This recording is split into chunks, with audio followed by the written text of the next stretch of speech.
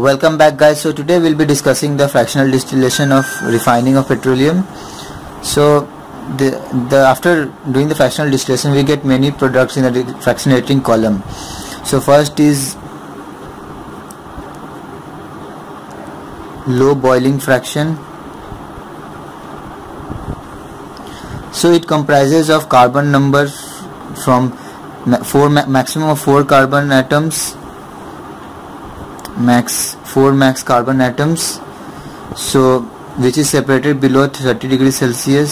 So separated below 30 degrees Celsius, and it is known as LPG, liquefied petroleum gas.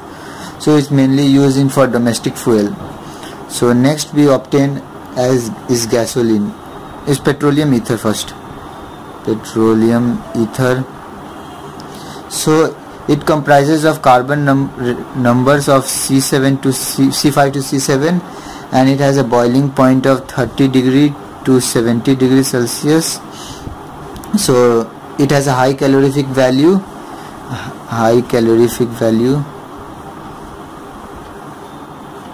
and it is highly volatile and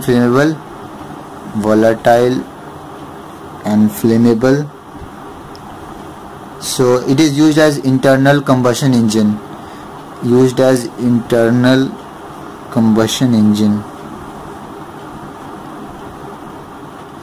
So next we have gasoline.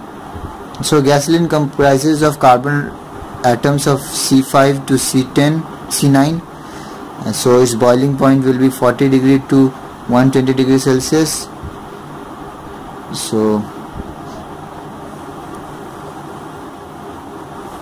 So it is mainly used as solvent, and it also has a high calorific value, and it is highly flammable.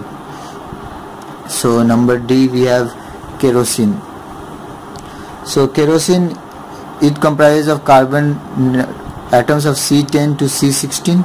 Its boiling point is 180 to 250 degrees Celsius, and it is used as domestic fuel. It has high calorific value.